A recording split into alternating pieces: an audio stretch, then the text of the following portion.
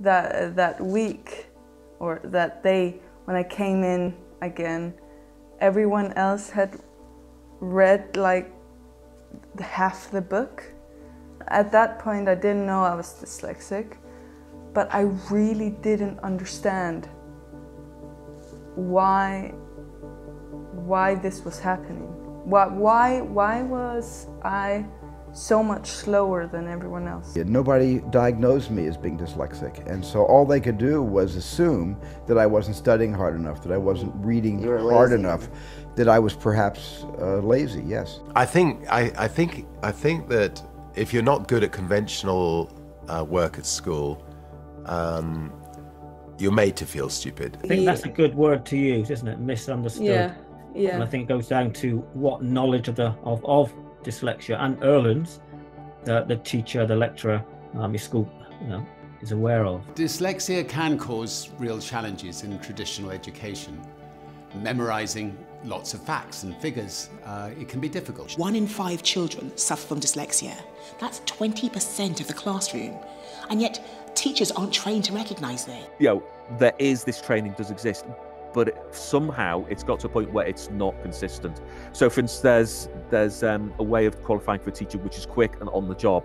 And I don't think you get a chance to kind of go into it and that kind of thing, because a lot of teacher training is put out to tender.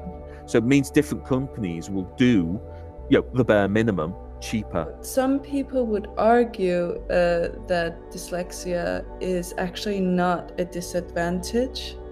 What do you think about that? Yes, I certainly think dyslexia is not a disadvantage. I think it needs treating right at the school level, because we have these formal things that everybody has to do at school, English, maths and stuff like that.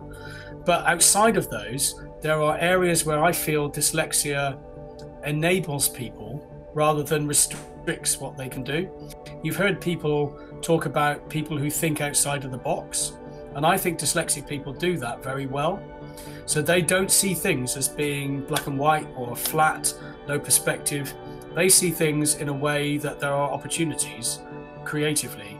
Parents, I think, with the best of intentions, are reluctant to accept or to label their child as dyslexic because they have a misconception that it's going to mean all of these negative things.